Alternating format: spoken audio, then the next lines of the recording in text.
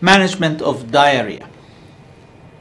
The most important thing in management of diarrhea is to exclude the bad causes of diarrhea, the infectious diarrhea that leads to blood in stool. Blood in stool. Blood in stool is kind of an alarming manifestation in diarrhea. Blood in stool could be either severe infection caused by one of these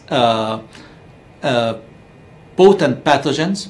And the blood in stools means what? Means that this pathogen has invaded the bowel wall, and it is never viral.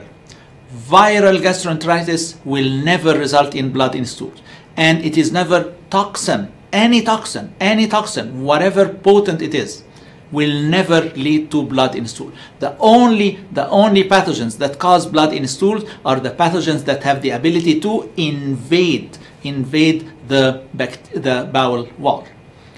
Campylobacter is a common cause of infectious diarrhea that causes blood in stool. And Campylobacter is the most common cause of food poisoning and infectious diarrhea in the United States. The most common cause of food poisoning in the United States is Campylobacter.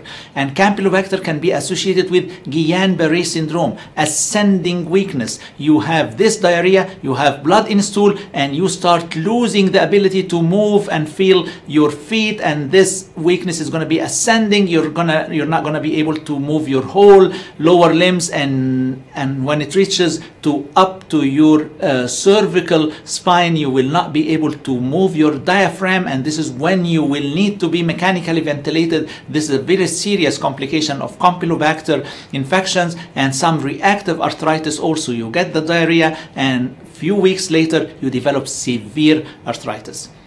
Salmonella is the second commonest cause of food poisoning in the United States. Usually Salmonella contaminates chicken or eggs. Vibrio parahemolyticus, it also contaminates seafood and shellfish. Don't forget, what are we discussing? We are discussing the organisms that causes blood in stool. This is infectious diarrhea due to infection with one of these organisms, and in these conditions you will find blood in stools. Shigella secretes Shiga toxin, and this is associated with the hemolytic uremic syndrome and reactive arthritis. Yersinia. Entamoeba histolytica. Entamoeba is not a bacteria. All the previous examples were bacteria. Entamoeba is a parasite. And we diagnose entamoeba by the ELISA, stool ELISA, and we treat it by metronidazole like any parasite or protozoal infection of the gut. So these are the causes of blood in stool. I want to add an important thing here. These causes can also lead to diarrhea without blood in stools. How to diagnose this? Well, you need to detect first, do we really have blood in stool or not? So we do the fecal leukocyte test. This is the best initial test to search for blood cells in stools. Leukocytes to know the infection. And the most accurate test is stool culture to know what type of organism exactly do we have in the gut.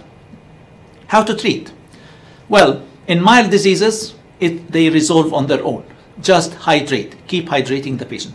In severe disease, when I say severe disease in a diarrhea, what are the indications of severity of infectious diarrhea? Well, too much blood in stool, fever, hypotension, tachycardia, abdominal pain.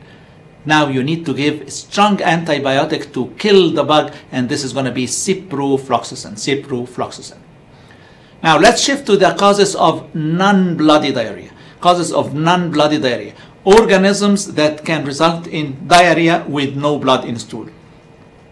The first group of organisms are all the pathogens that can cause bloody diarrhea can also present without blood in stools. Can also present with diarrhea with no blood in stools. All the organisms, Campylobacter, Salmonella, Shigella, all these Entamoeba histolytica can present with diarrhea without blood in stool.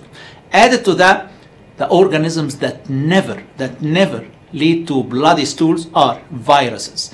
Rotaviruses, norovirus, very common cause of gastroenteritis, especially in infants. Viruses never cause bloody diarrhea. Giardia, it's a protozoa. Giardia, which presents with floating, flatus, signs of steatorrhea, fatty diarrhea, never presents with blood in stools.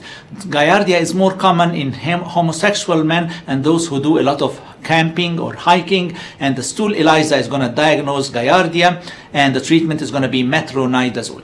Staphylococcus aureus. Staphylococcus aureus food poisoning is caused by a preformed toxin, and as I said, toxins do not lead to blood in stools. You need to have invasion of the gut wall to have blood in stools. And Staphylococcus aureus food poisoning usually presents with mainly vomiting. It's mainly vomiting more than diarrhea, and it usually resolves on its own. Bacillus cereus, again, this is a type of bacteria that leads to diarrhea through a preformed toxin, and it contaminates Chinese rice, and it presents with more vomiting than diarrhea. Scombroid. What's unique about scombroid is this is the fastest cause of vomiting and diarrhea in food poisoning. The fastest food poisoning manifestations happen when you ingest fish meat that has a lot of histamine in it. Histamine fish poisoning. The organism, the scombroid organism, produces histamine in the flesh of the fish, and when you ingest such fish like tuna, mackerel, or mahi-mahi fish, and this fish, the meat had histamine in it, within 10 minutes, can you believe it? You might have been still in the restaurant where you had the food, and you start developing the vomiting and the diarrhea within 10 minutes of having the food, and because of this histamine, you might have also some wheezing, some flushing, in addition to the vomiting and diarrhea. And the treatment, guess what? Yes, you're correct. The treatment is going to be with antihistamines, because the cause is too much histamine, so you treat it with antihistamine like diphenhydramine Benadryl. Clostridium difficile diarrhea. This is an important entity. This is an important cause of severe diarrhea. And usually we see this condition in patients who have been using antibiotics, like following the use of antibiotics some days to weeks after any antibiotic. Of course, some antibiotics are more notorious than others of causing this C. diff diarrhea, but let me be clear here. Any antibiotic can lead to C. diff. Of course, the most notorious one is clindamycin. Floxacin, like ciprofloxacin, levofloxacin, strong penicillins like augmentin can lead to this C. diff, but any antibiotic can cause it. What are the risk factors? Elderly, hospitalized patients, patients taking PPIs, proton pump inhibitors. Chronic therapy with PPIs increases the risk for C. diff diarrhea.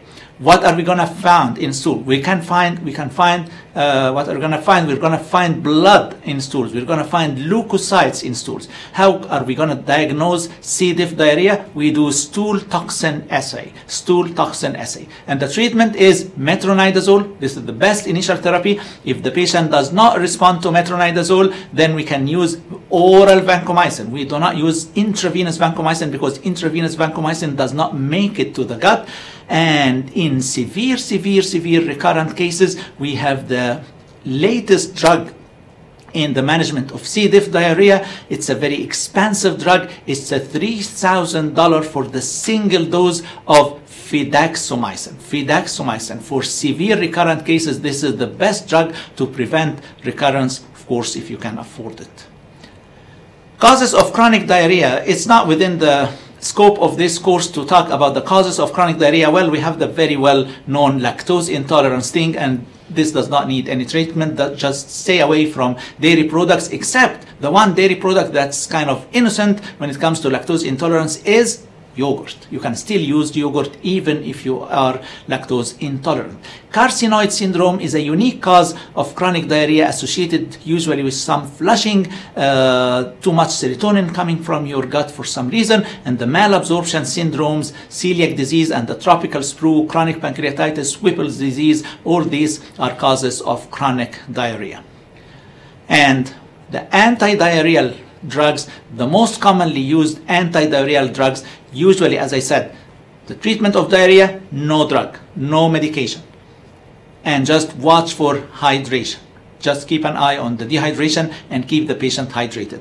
But if the patient really needs something to lower his gut motility, the best treatment is going to be loperamide, Imodium. It's an anti-motility. And again, bulk forming medications can help also.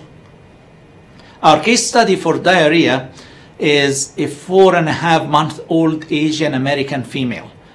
Infant brought to the ER because of vomiting, diarrhea, fever, irritability. So, the clinical signs and symptoms that support a diagnosis of viral gastroenteritis in these patients are vomiting, diarrhea, fever. Playmates at daycare center had similar symptoms, ESR elevated, white blood cell count and band differential elevated, lymphocyte elevated, and lymphocytes always go up in most of viral infections, and there is absence of leukocytes and absence of bacterial pathogen in stool. So, and of course there is no blood in stool.